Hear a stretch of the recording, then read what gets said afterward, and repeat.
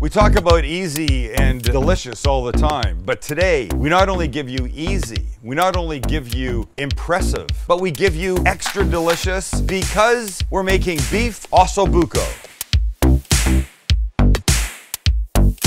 Today's video is sponsored by the NCBA, the National Cattlemen's Beef Association. You know who they are, boys? They're the beef, it's what's for dinner people. And by the way, I love the fact that they have stuck with that line, one of the greatest marketing lines of all time. But let's get to what we're doing. Beef osso buco is how about if I just show you? Stay right there. Beef shank looks like this. Are you impressed? I get a little impressed when I see this kind of stuff, but it comes from the leg, big bone here, and it's a cut that gets worked a lot because it's a part of the animal that's moving. Hence, it's a little tougher. But after what we do to it, it will melt in your mouth. Oh, and we're gonna serve this with creamy roasted garlic, soft polenta with mascarpone. Boom! But these gotta get going because they're gonna take a couple hours of cooking. It's very simple, but it's a couple hours of cooking to get them where we want them. Shall we begin, boys? Let's do it. Yeah. Let's go. This is a gorgeous sight. And let me point out one thing. Bone, inside is bone marrow. This is gonna give a richness that you will not believe. What I'm about to do is a little unnecessary. I'm gonna tie them with string to keep them nice. And that's because when I go to present them, put them on the platter with the polenta, I want them to be nice. They're gonna be so soft and unctuous when we're done. If the string's not there, they might start falling apart and I don't want that. So, and one little loop around the middle of these guys should keep everybody nice and snug. You know what I'm saying? Yes. I know you know what I'm saying. And repeat. This can go fast. All right, now we'll just cut the ends off. We don't need unnecessary string.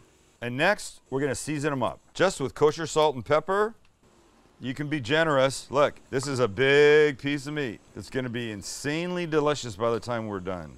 I'm telling you, this is the kind of thing that you bring out and people are gonna be, oh my God, what have you made? We'll flip, we'll do the other sides. A little bit more. And now before we put them in the pan that's behind me getting hot, we're gonna give them a little light dusting with flour. That'll help some browning, it'll help our sauce thicken up a bit, and it's this simple. We pick up one of the kids, we give them some of that, we give them some of that, a little edge flour, and we continue. When you're finished at this juncture, off we go to our heating cast iron pan. In we go with some good oil. Oh, look at that. And now our friends, one at a time. And we're just looking for some beautiful browning at this point. We're not cooking them. Well, I guess we are, if you're gonna be technical about it, but really it's more browning than anything else. And like every campfire I've ever been to, the smoke somehow has found my face. It's coming right at me. It's gonna be good. All right, let's give these kids a turn. Like that. Oh, pretty, pretty. Oh my. Sweet, another minute or so. I know what I'm having for dinner. Swag.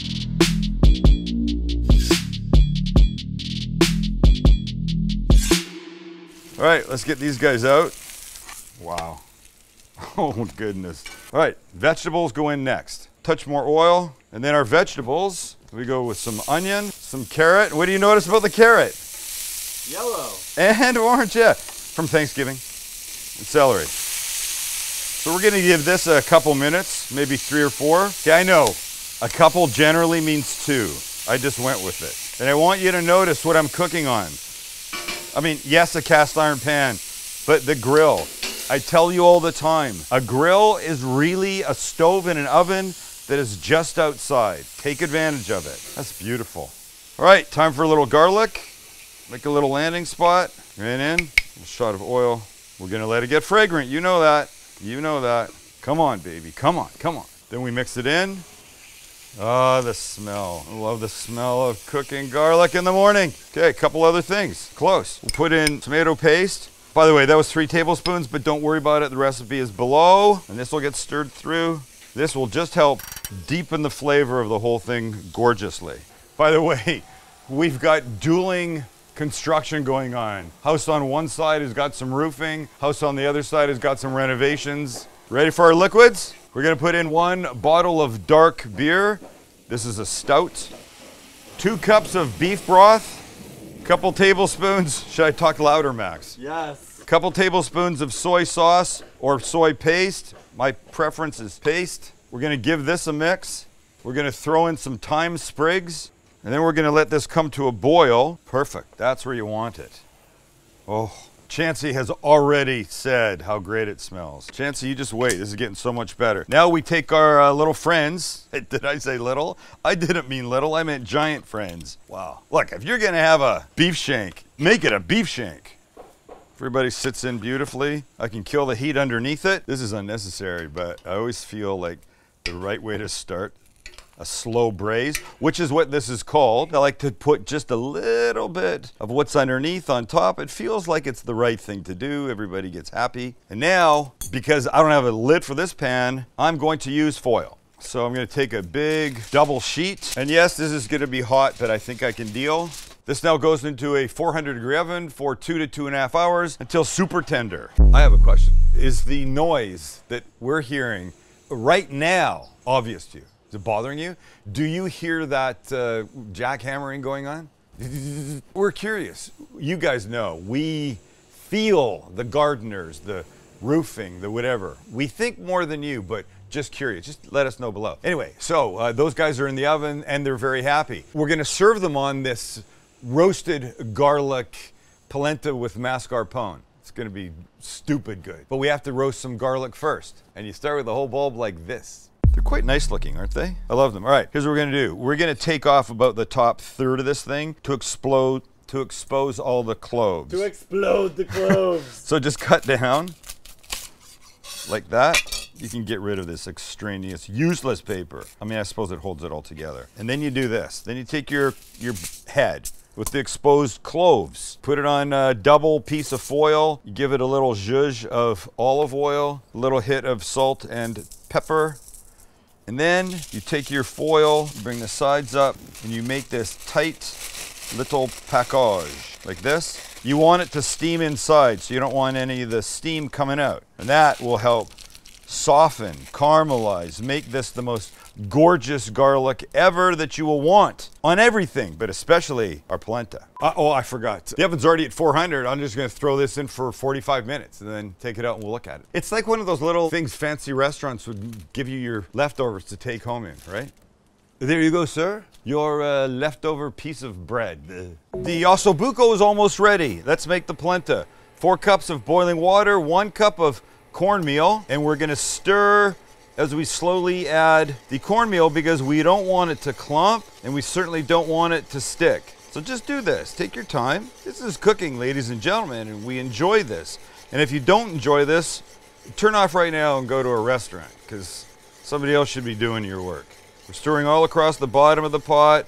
We're making sure, and the last goes in, 3, 2, 1. Nice. Now, over the next 20-ish minutes, maybe 25, this will thicken. The polenta will become smooth and not gritty anymore.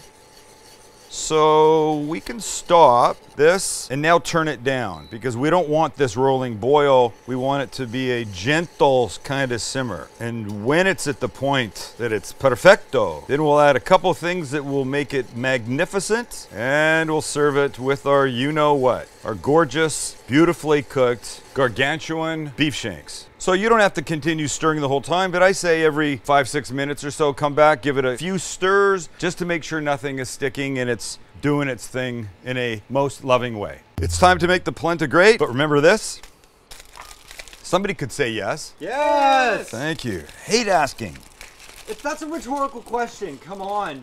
Remember this? Obviously we do. I wanted to hear. I like to hear. Stop your swearing. So this is cool because it's hard to do this when it's not. But watch. It's insane the change that happens to garlic when you roast it. 400 degrees, 40 minutes. I want, look, every little bit. This guy, come on. Come on, buddy. There you go. But I can't put it into the polenta quite like that. So let's give it a quick mash to help incorporate. Roasted garlic. Best thing ever. So we'll take our roasted garlic. And by the way, you're going, hey Sam, that's like a giant head of it. So I'm gonna start with about half. And if you think it looks like too much, just know that roasted garlic is way sweeter and lovelier. So this will go in our polenta, along with about 1/4 cup of mascarpone. Just think triple processed cream cheese. It's richer, it's thicker, it's very good. And if you didn't have that, could you use regular cream cheese, Max? Yes. Of course you could. We'll put about 1/4 of a cup of butter in that, soft butter. We'll get our big spoon. Look at this. This is one of my favorite parts, this meltingness. Oh, everything. Goodness gracious, lads. Look what we have done. This is the perfect foil for what I'm about to bring out. Couple things before we hit it. One will be some picked thyme. Just those little leaves, none of the stalks. Nice pinch of kosher salt and pepper because the polenta is fairly plain, even though we've added lovingly to it. Oh boy, oh boy, oh boy. Mother may I. All right. Oh, come on now. Somebody say, is it time for the Osso buco? Is it time for the Osso buco? That's a rhetorical question. Of course it's time for the Osso buco. I'm gonna go get it right now. All right, it's time. And 1, 2, and today's. God. Monster, look at you. Goodness gracious. And I think a gentle hint of that would, oh man. Wait till we get the bone marrow out of those bones. All right, well, look, what are these for? The strings, remember the strings? And you can see they've started to bust out of their strings. So the string is a good thing to do, right? I'll get the other ones. And then here's what we've got looking at us. Well, for a start, you've got bone marrow. Just the most delicious bone marrow right here, waiting to have a bite of. I'll do that now. And then I think we want to serve like this. This is very hot. So let me do this, and do this, and do this. Let's put some polenta here. Oh, goodness gracious. And now, how is this gonna happen? Oh, come on. The bone, I love the bone though. Stay with me, bud. Come on. There's something about the presentation of this with the bone that makes me super happy. Oh. Okay, now spoon with the holes in it for some of these vegetables. Oh boy, just like that. And then a little bit more parsley. And then this guy, oh boy. Can you believe it? Somebody asked me what's for dinner. What's for dinner? Clowns, beef osso buco is what's for dinner. And now we have a bite. And I'd be remiss if I didn't try a little bit of the polenta first. Just with a little bit of vegetable on it. Oh boy. By the way, if you are old and have no teeth, this polenta should be what you eat from now on because it's fantastic. But really the star of the show is this. Come on, let's take a look at what's going on here. The old no teeth demographic is one of our largest, so. This is what happens after a couple hours. That's a little polenta. A little taste of polenta, some vegetable. That's what your hard work did. And by the way, the hardest part of your work was waiting to be able to have a bite. 2.5 hours. You can do it. Oh my God. The melting beef now with the polenta, the bone marrow from these massive bones has cooked and braised right along with everything else and added an amazing richness. I don't know what to say anymore. Just let me say thank you to the National Cattlemen's Beef Association, or as we call them around here, the NCBA. Ladies and gentlemen of the NCBA, I applaud your work because it got us this. So thank you. Everybody at home, get on this. Let me tell you, could there be a more perfect holiday dish to serve your guests? No. And here's the genius part. It's in the oven way before they come, and then all you have to do is bring it out like this. Make the polenta early, bring it back to life. A little extra butter is not gonna hurt anybody. Warm it up. Oh my gosh. You will be the star of the holiday. I gotta go eat my face off right now.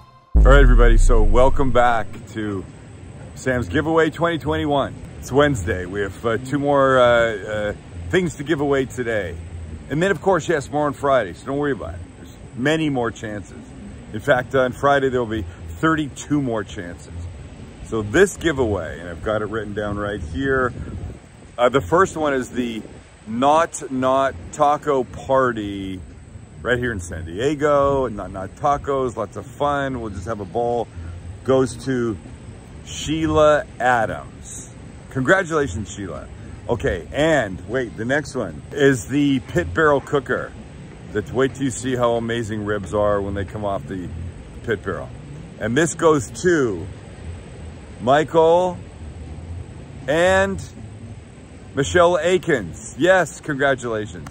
I'd applaud with 2 hands, but I'm holding the thing with the other. All right. Sheila Adams and Michael and Michelle Akins, congratulations, you guys, and hope you love the stuff. And again, we'll put your names.